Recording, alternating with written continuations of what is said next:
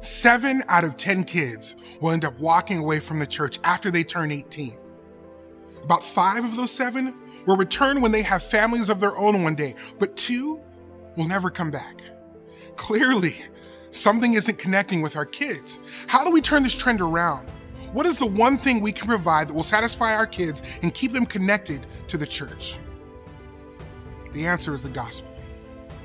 Connecting kids to the gospel of Jesus Christ.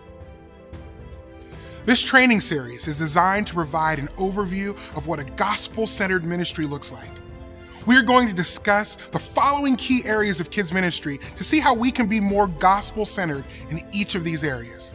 Gospel-centered teaching, gospel-centered transformation, gospel-centered mission, and how to encourage and equip gospel-centered parents. Our hope is that you'll be inspired to see how the gospel will transform your kids, your church, your community, and the world.